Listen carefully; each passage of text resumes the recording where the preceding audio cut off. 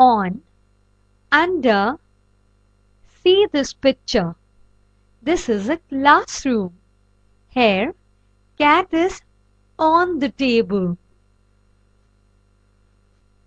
Rat is under the table. Above, below. Fan is above the table.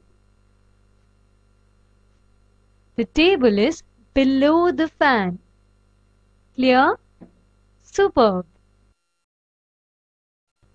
Near, far. See this picture. The house is very far from the well. Children are playing near the well. Top, bottom.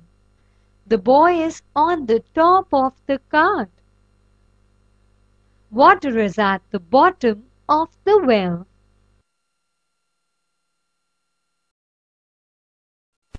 Wise grandmother. Once there was a lamb going to see his grandmother. On the way through the jungle, he met a wolf. "I am going to eat you." "Please let me go. I am going to see my grandmother.